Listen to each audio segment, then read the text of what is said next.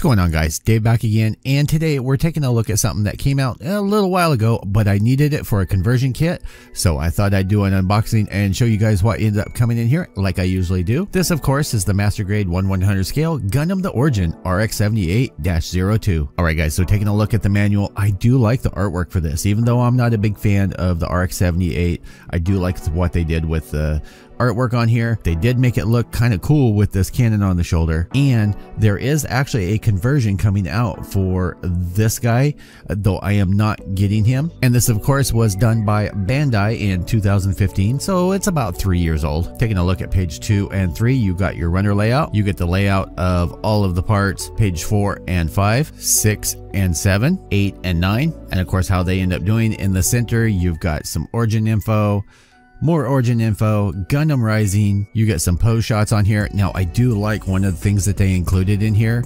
is this one's a little bit different than the other RXs, as it has the hatch up here on the shoulders that open up. You have these effect parts for missiles. I do really like those, and I hope that I'm able to use those in the conversion for the Alex. I don't know, but I do like the way that they end up looking. Pages 12 and 13, pages 14 and 15, 16, 17, 18, pages 19 and 20. Page 21 shows you where all the decals end up going, and you've got the back of the instruction booklet. You get one sheet of stickers, one sheet of foil. Runner A, you get the yellow parts, clear parts, some blue parts, and then you get the effect parts, which I actually really like.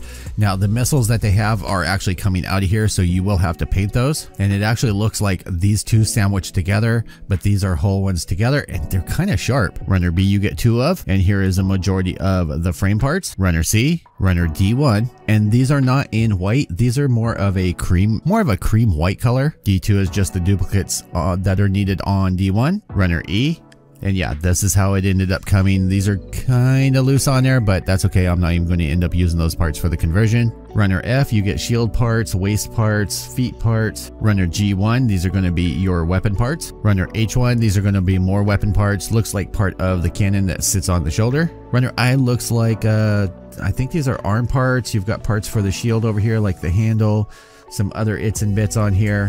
One set of beam sabers, one set of hands, and these are the manipulators that are movable. Now, you can tell that these are older compared to the newer ones because these just look super soft in details, and I'm probably going to end up replacing these. I haven't really looked through the Alex yet to see if it has new hands in there, but these are probably going to get replaced because I don't like these hands. And a runner of polycaps. Alright, boys and girls, I hope you enjoyed this video. I just wanted to make it short and sweet and let you guys see, well, what came out in this kit about 3 years ago. But I really needed this for the Alex conversion kit from Infinite Dimensions, so I ended up picking this up from USA Gundam Store. I will put a link down below to be able to check them out. If you haven't already, definitely subscribe to their newsletter because they're always having sales and things like that with 10% off coupons. Good deal. And in my order, I ended up getting this flyer, Christmas Day sale. This is going to go the 25th through the 31st. 10% off entire order. Use Christ at checkout. I will see you guys all in the next video. As usual, YouTube, peace out.